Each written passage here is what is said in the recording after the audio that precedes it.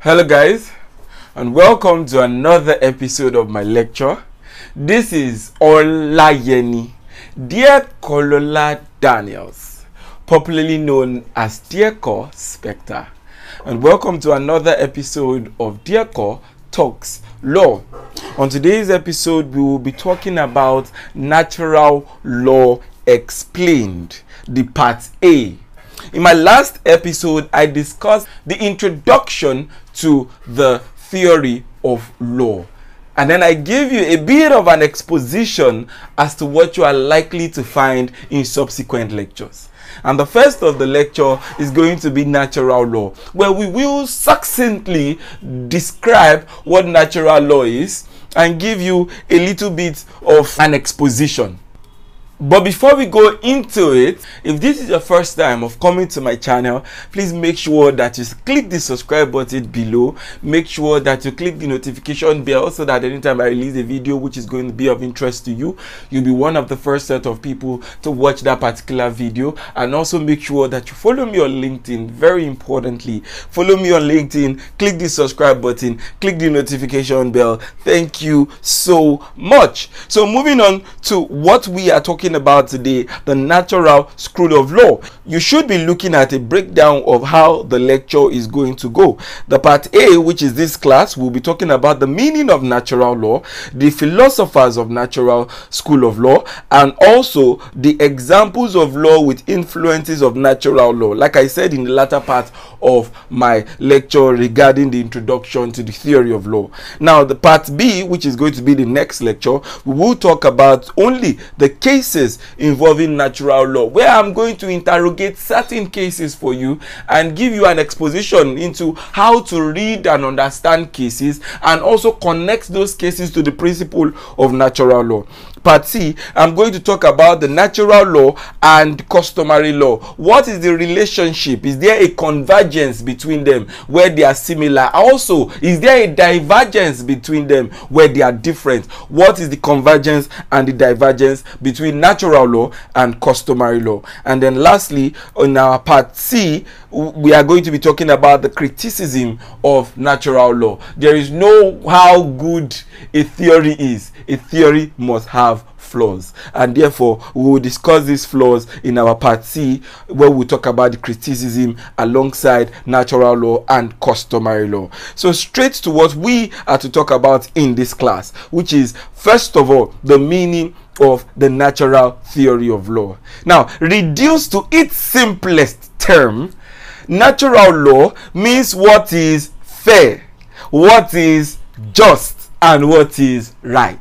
That is the, in fact, once you understand that, you've understood natural law. That is the first thing.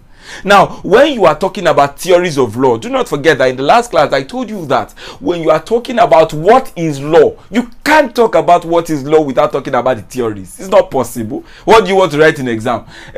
Law is a collection of rules that we use to guide the society. Full stop. And give it to the teacher. You will get 0. you think that's secondary school? It's secondary school that uses something like that. Now, when they ask you what is law, in actual fact, they are telling you interrogate all the theories of law. That's what they are asking you. When they tell you what is law, they want you to write a whole thesis for them. If you know what a thesis is what you have when you are about to get a PhD. You know, that's Doctor of Philosophy, which is the highest degree you can get in any course. So, you know, when I tell you that they want you to write a thesis, that means they want you to do a very good job at explaining. But when you are talking about the natural law or any other theories of law, one of the things you need to know the meaning. You need to know the philosophers. Who are the philosophers? The people who thought about or wrote about this particular subject matter.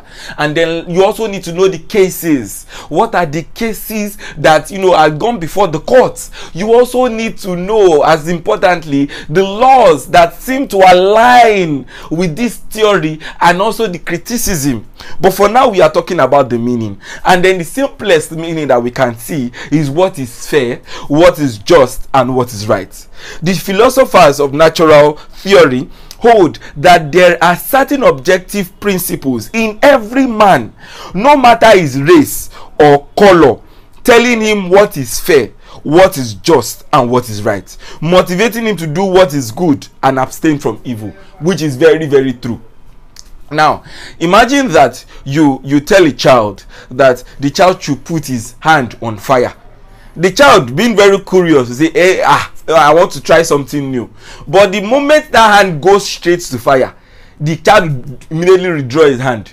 Why?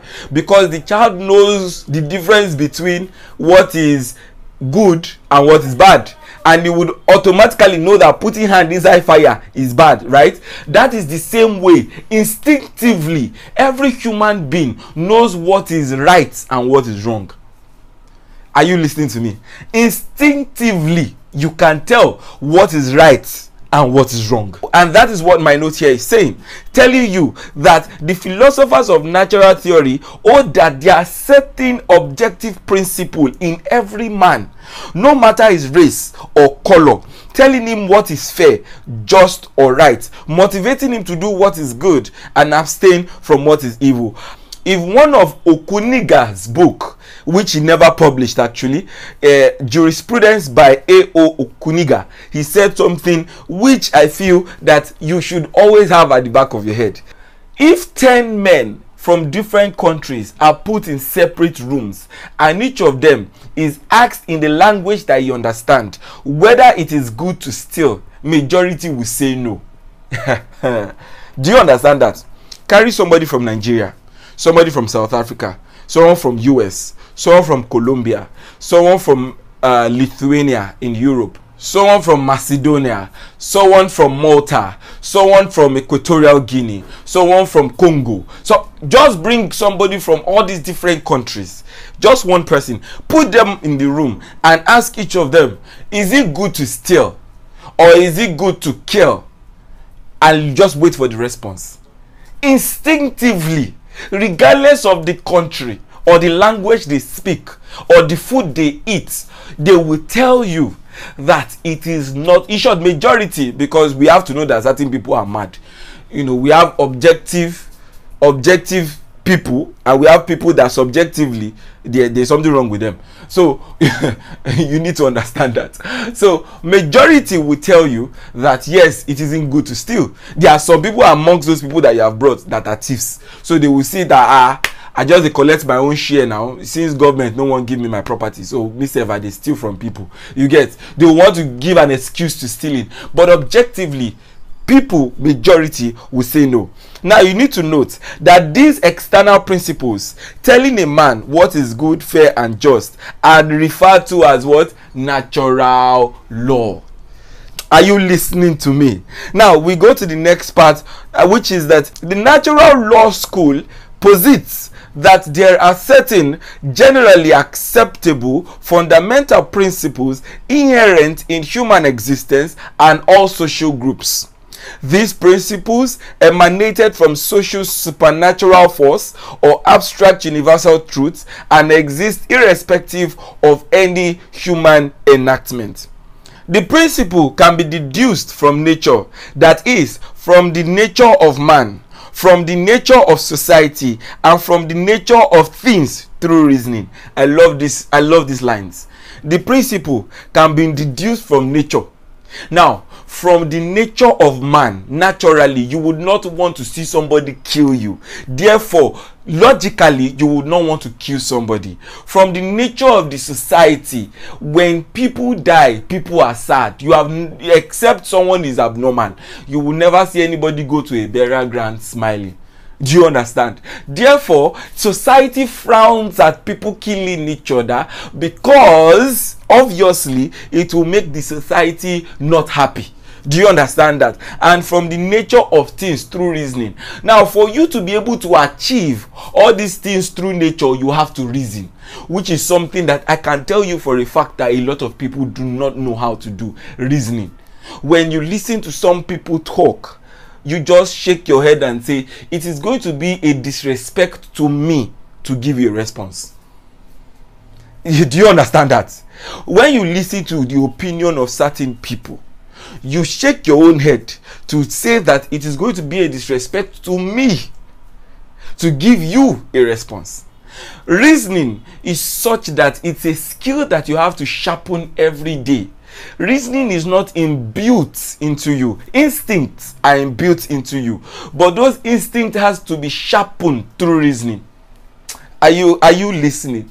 Because naturally you are supposed to know that it is bad to kill, right? But when you don't reason well, there are certain killing that you begin to justify.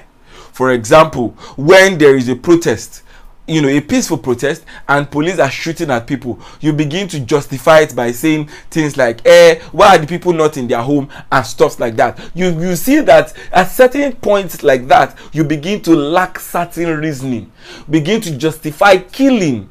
I think killing can only be justified when you are acting in self-defense. When you see people carrying placards, protesting for their rights, and police shooting at them, and you are justifying that by them not being at home, but being on the street, there is something wrong with your own sense of reasoning. And, there's an adage that says that a madman will never say that I am mad. So a person who doesn't have a good reasoning will never tell you that he doesn't have a good reasoning. A madman never admits that he's mad. Do you understand? So which means personally, for you to be able to be adept with natural law, your reasoning has to be sharp. You have to make sure that you work on it all the time. But let us move on with the class. Hence, by a careful examination of the fact of nature, man can find the just solution to the social problem in his society. You see the reason I was talking about, reasoning. A lot of you might think that I digressed. I did not. We are talking about finding solution to the society. The only way you can do that is when you can reason properly. If you don't know how to reason properly, then when it comes to finding solution to the society, which is the aim of natural law, you will fail. You would not know how to, which is the reason your reason has to be good. So in other words, man, if guided by observation, are you seeing that, and reason, is capable of making good and just law. Imagine somebody whose reasoning is not good and is elected into the legislature. We are dead. It's not like the ones we have in the legislature are top notch when it comes to reasoning. I mean, you begin to hear certain laws that they want to promulgate and you begin to shake your head. What is wrong with these people exactly? Who voted you people in? Do you understand? So let's go back to what we are talking about. Now, if guided by reason and observation, is capable of what? Making good law, which are in line with the law of nature. Man-made laws should accord with what? With natural law. Otherwise, such law should not command the obedience of people. Are you listening? Do you understand? Man-made laws should accord with natural law, or else it should not what? It should not command the obedience of people. Reasoning. I think one thing about the natural law, which I love so much, is the ability to reason. There is no one size fits all in relation to natural law. There is no one size fits all. Just like I said that killing is not good, which is the general rule. However, I told you that there is an exception when you are acting in self-defense. Can you see that there is no one size fits all? So now somebody has come to rob in your house. You have a gun under your bed and the person is charging in with AK-47, shooting sporadically, and you now say, natural law said that killing is not good. Let me not use my gun. It's you and Jesus Christ that is going to talk very soon. Just wait. Don't use it though. Wait. Do you understand what I'm saying? So when you are talking about, reasoning will tell you that in certain issues, you have to bend certain rules. So in relation to protest, not naturally, there is no reason why anybody should go outside and be protesting. There is no reason. However, when ASU is on strike for months, and then you have something like the aviation threatening to go on strike. They didn't go. Threatening to go on strike. In less than 48 hours, the issue was resolved. In less than 48 hours, because the politicians knew that the moment the aviation is shut down, they will not be able to travel, and movement, they will have to go through the same trains and cars that the natural ordinary people go through, where they are being kidnapped in the north and all that. They immediately found a solution. But when it comes to the educational system of the natural people, because they know their own children is abroad, they decided to do nothing for months. since about January, February to the time I'm releasing this video. Nothing. So it stands to reason that a natural person would want to carry placards and protest. So when you see those people protesting, which they have the right to do, when police begin to shoot at them, how can somebody then begin to give an excuse to such shooting by saying that they should go home? Can you see that that person's reasoning is flawed? Do you understand what I'm saying? There has to be reason. So we then move on to our next slide, which we are talking about the fact that the natural law philosophy has served as the basis of development of the concept of equity, human rights, democracy across the globe. Before we go a little bit, I know that when I talk about natural law, I tend to say a lot of things, but I'm trying to cut things down, but just to give you context. Now, when you are talking about the concept of equality, equity, human rights and all that, you would know that there was a time in the world when they said that women should not have the right to education. You would know that there was a time in the world when they said that women should not have the right to be elected into certain political position. You will know that there was a time in the world where they will tell you that women are supposed to do all house chores and not to be seen outside in gathering where men are. But can we say of that today? No. No, because as at now, certain people looked at it and said, what is fair, what is just, and what is right? To tell a woman not to do those things is not fair, just, and right. As at that time, certain people actually felt that women are the weaker vessels, and then they felt that it was fair to protect them, so to say. But somebody then reasoned and said, no. Why are we discriminating women or regarding them as weaker vessels enough to say they should not participate in politics? They have the same brain as we do. They have the same hands as we do. They have the same head as we do. Eyes, nose, legs, every single thing. So what then differentiates? Only the testosterones in a man's system differentiate that from a woman. No other thing. And the fact that a woman can give birth, a man can't. Apart from those simple biological differences, they do not hinder our ability to do any other thing. So that is reasoning. That is thinking. I know that this class is still going to get certain patriarchal people very angry. Those people that still feel that women should not have whatever it is. But I would like you to challenge your reasoning once more. I said that certain people's reasoning are flawed. I think that your reasoning as to the patriarchy of the society is flawed, and you need to challenge it once more. And that reasoning, like I said earlier, forms the basis of the equality of gender. We talk about human rights. We talk about democracy. Those things are formed because natural law told us that we should think of what is fair, what is just, and what is right. Can a person shoot another person indiscriminately? No. Why? Human rights. Can you arrest a person for more than 24 hours and lock the person up? No investigation, no charge read to him, reason for arrest, nothing. Just lock him up. 24 hours, 48 hours, 72 hours, 4 days, 5 days, 1 week, 2 weeks. Is locked up. No food, no water, no changing of his clothes, nothing. Why can't you do that? Human rights. Can you tell a person that you are a Christian, I don't like it, you must change to Islam now? Or you are a Muslim, I don't like it, you must change to Christianity now? No. Why? Because of right to religion. Do you understand what I'm saying? All these things came because we decided to think. We decided to what?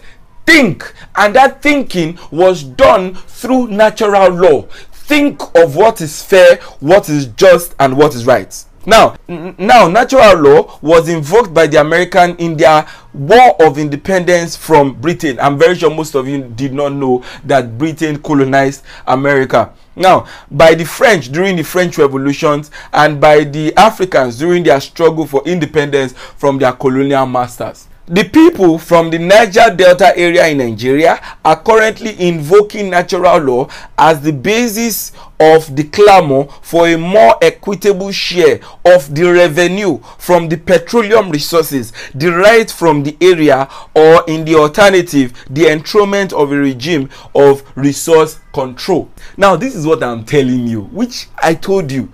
Everything has to do with reasoning. Once you have understood a theory, so to say, you can apply it in every situation that is going.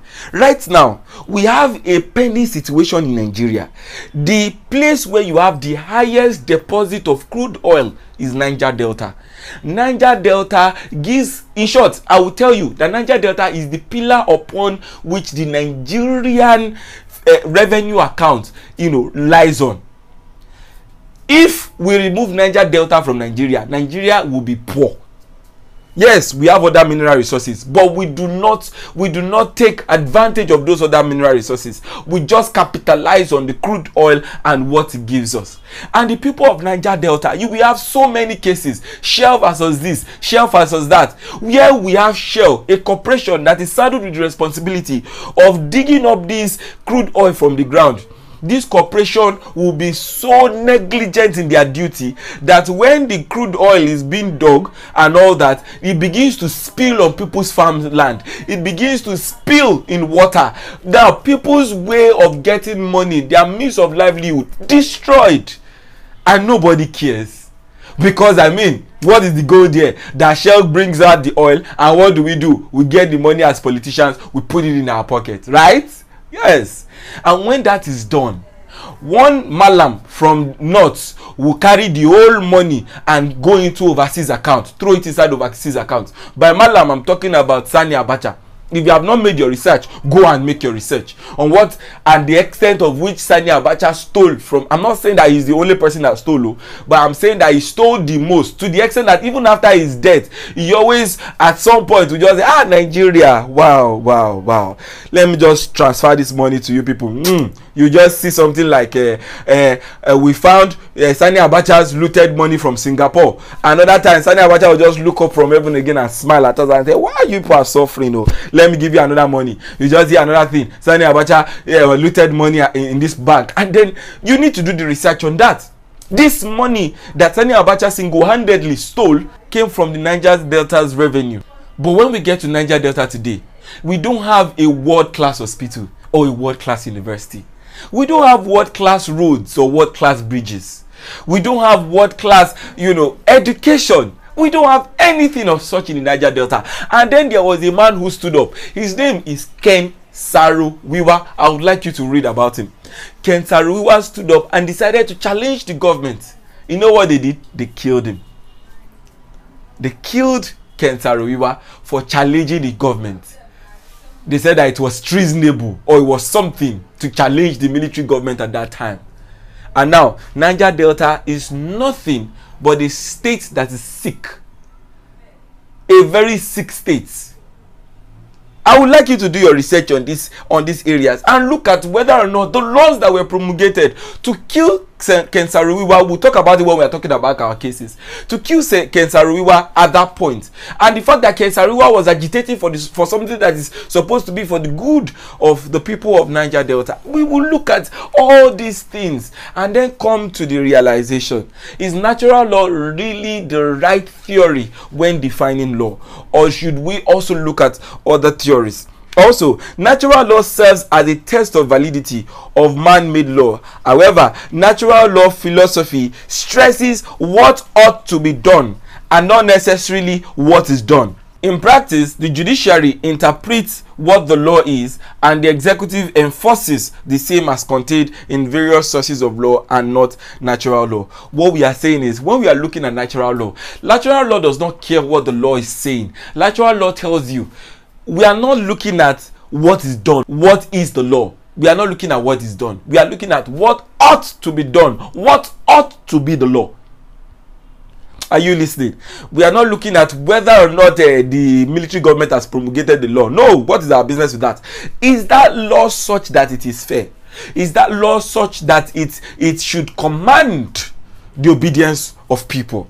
I will explain this better when I'm talking about the cases in relation to natural law. Now, it is very important that we look at the philosophers of the natural law theory. We look at Aristotle, Zeno, and also Marcus Tullius Cicero. Cicero said that natural law is the true law. Cicero said that the man can know the principle of natural law through what? Reason. I love this.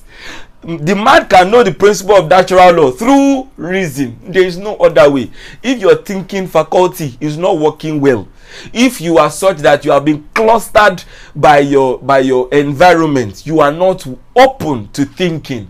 You know, when I hear some people talk about the gay people and then they say, oh, they're animals, they're this, they're that. If I should give you a reasonable explanation as to why I do not see any reason why we should not have gay rights, I'm not a gay champion or whatever it is. No, I have no business whatever with the gay community or the LGBT community. But as somebody who sees human rights as a very big thing, I will tell you that there is no way you be an advocate of human rights and be against gay rights, because human rights itself is the fact that everybody has a right. And if that is so, it means that if I have a right to my own sexual preference and I say I want a woman, a man should also have his right to his sexual preference, whichever it is. It is nobody's business.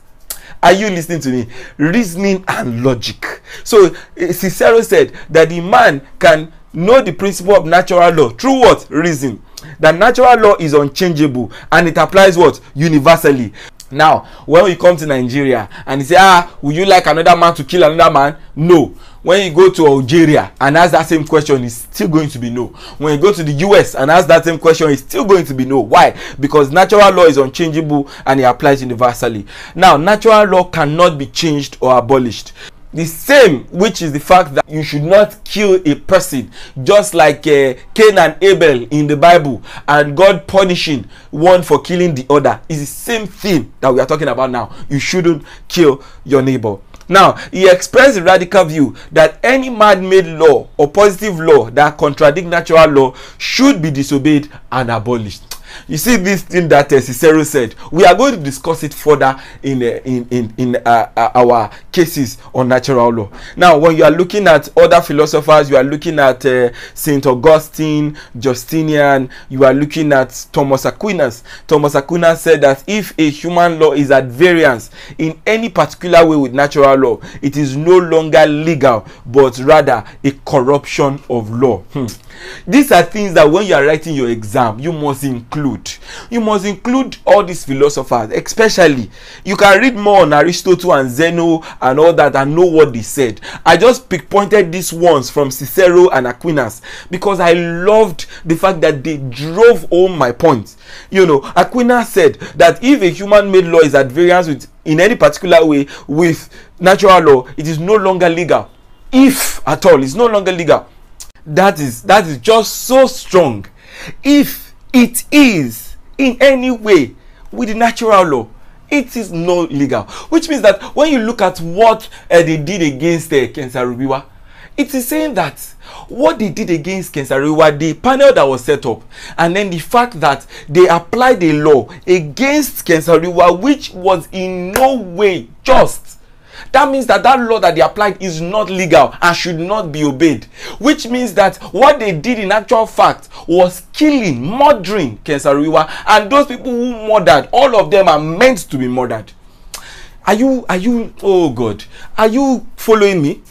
When you look at the laws and the things that were done during the military system of government, which they did on the backing of a decree, those decrees which are not just decrees, but were laws or regarded as laws at that point, according to what Aquinas is saying, if any human-made law in our context of the military system, any human-made decree is at variance with natural law in any particular way, it is not legal and is a corruption of law. And then when you look at what Cicero said, he said that we should disobey it and it should be abolished.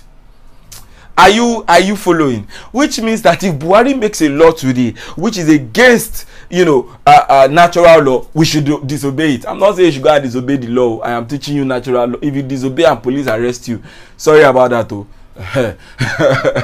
So when we are talking, I told you that Nigeria does not practice natural law from the onset of my video. I told you that Nigeria practices what? Positive law. So don't go and say, oh, they made a law and Cicero said and Deco also said. Oh, you will sleep in prison.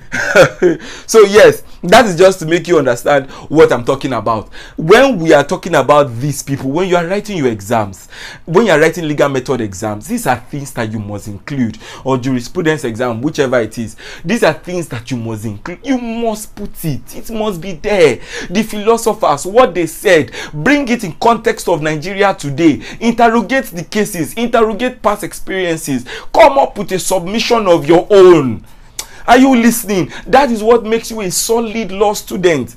You can't just come and say, oh, natural law is what is fair, is what is just and kind, whatever that is. Then put full stop. You have not gotten anything. You didn't tell me who espoused this particular principle. You didn't tell me what he said. You didn't tell me how we can put it in context of today's reality. You didn't tell me the cases where the court have tried to apply it. You didn't tell me the criticism regarding it. So what do you want me to do? I will score you low.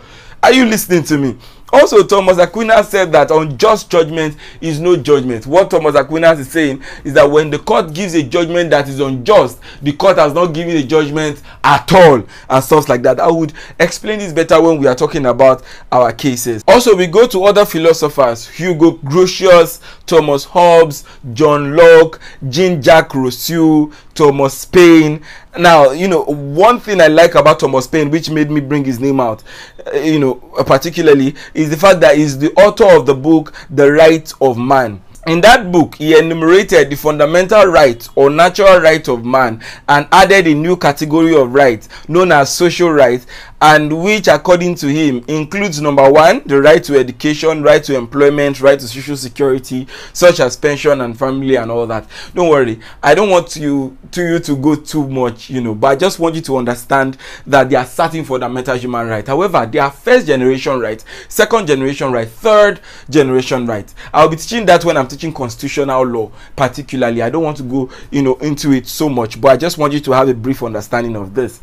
Now, we are talking lastly about the examples of law with influence of natural law. Now, we have the Criminal Code Act. In our Criminal Code Act, what does it tell us? It tells us, make sure you don't kill, make sure you don't rape, make sure you don't commit abortion, make sure you don't steal, make sure you don't commit armed robbery, make sure you don't kidnap. Those are things you see in the Criminal Code. Are they things that logically will be fair, just, and right to promulgate? Yes. And because the answer is yes, it falls under the natural law. We look at the next one, the Economic and Financial Crimes Commissions Act, the EFCC Act, which says that Yahoo boys, if you do Yahoo, you are caught, you are arrested, right? If you launder money, politicians and laundering money, you are caught, you are arrested. If you embezzle money, you are caught, you are arrested. You also look at the ICPC Act, which is the Independent Corrupt Practices and Other Related Offences Act. You also look at the Money Laundering Act. You look at law of torts. Now, law of thought is I slap you, you slap me, whatever that is. I go to court and collect money for you slapping me. Are you listening to that? Because it says love your neighbor. Don't do anything that is going to put your neighbor in discomfort. Under the law of thought, you have the law of nuisance. What is nuisance? When somebody is your neighbor and is playing loud music, very loud, every day, every night, you can't sleep. You can go to court under the law of thought to stop him. Or he fries one thing, or he rears pig, and that pig, the stench of it is giving you health problems. You can go to court to stop that. You also have the law of contract. We are supposed to be like God and keep our promises and agreements. Where you have contracted with somebody to do something, keep your contract. We have the law of trust, where a man dies, he can give his property to somebody to hold it in trust for his children.